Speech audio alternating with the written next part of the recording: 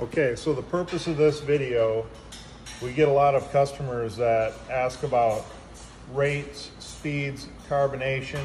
Why is my beer so foamy?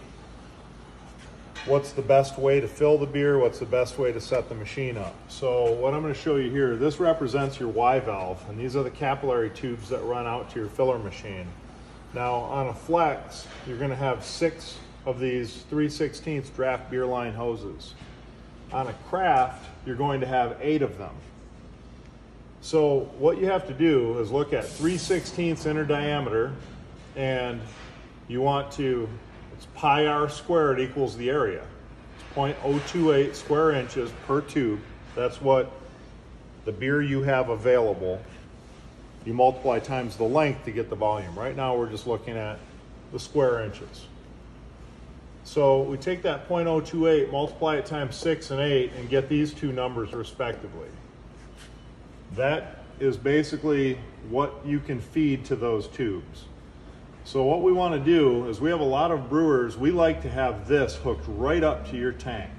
That way you've got a large thermal mass of glycol chilled beer. The colder the beer or the beverage, whatever you're canning, the colder it is, the more stable it is.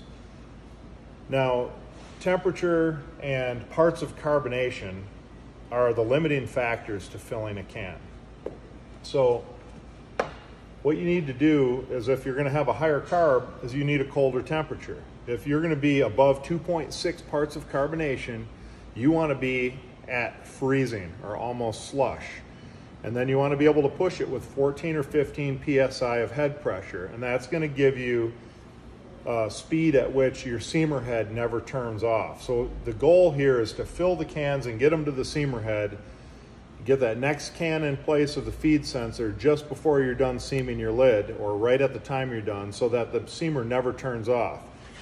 If you're at that speed on a flex, you're going to do 24 cans a minute. That's what the seamer head's capable of running at maximum speed. The craft will do 30 cans a minute. It's imperative that you never let that seamer stop if you want to hit that rate. That your guys loading cans, they're keeping the lids full. It's very operator dependent, but the product dependent part you have to solve first. That's job one. We tell everybody, skip the sight glass. Sight glasses, they're showing you beer. Guess what? You know you have beer in your tank. Why do you need to see it? What you should be doing before you can is keg first, because kegs just sit in a bar and they settle out, they crash out, they're cold.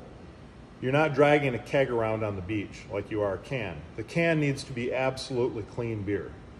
So you want to keg out first. I would use a sight glass for that. Once you know it's clean, get rid of the sight glass, because all it does is harbor carbonation, pockets of carbonation, and it provides an area for the beer to absorb ambient temperature and lose its cold temperature that you've been working so hard to establish. Another thing is, a lot of brewers will throw their beer in the night before and say, hey, it's at 32 degrees.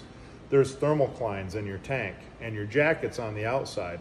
The core of the beer, different elevations in the beer, I've seen 40 degrees in a tank that reads 32 at the thermometer. So get to know your equipment. Usually it takes a few days to get to 32 degrees if that's what you're shooting for. So now we're going to go back to the brewer's hose. I get a lot of guys that set their machine up and they're trying to reach a tank that's 80 feet away. Then they take 1.5 inch brewer's hose, they stretch it out over a warm floor, sun's shining, garage doors are open, everything's hot. Well, all the beer that's sitting in this hose is getting warm. Problem is, a 1.5 inch diameter hose is too big. If you need a total of 0.224 square inches, you want to really, on a craft, you really want to use like a 5/8 diameter hose. It's 0.3 square inches.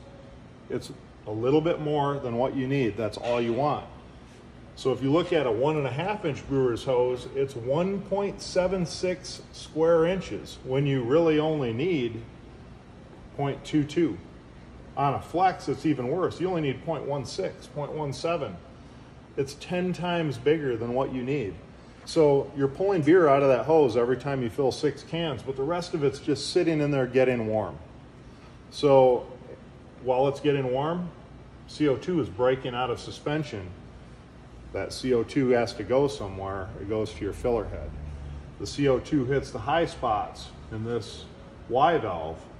That's why we tell you have to rotate it all the time when you're purging it and bleeding it to get all the air pockets out of these little trap areas. But the number one thing, you have to take this brewer's hose and shrink it down. Just use the same type of material as found in a draft beer line. You can pick it up at like rapidsupply.com. Might even be able to find it on Home Depot's website. But it's just, you want a 1/2-inch hose for a flex, 5/8 hose for a craft, and that will totally fix a lot of your issues. The next thing is maybe don't have the garage door open on a 110-degree day, because that also hurts you with the line laying on the floor. And if it is, maybe prop it up with some empty beer cans or something so that you don't get that thermal transmission happening. But that's what you want to shoot for if you want to have stable fills.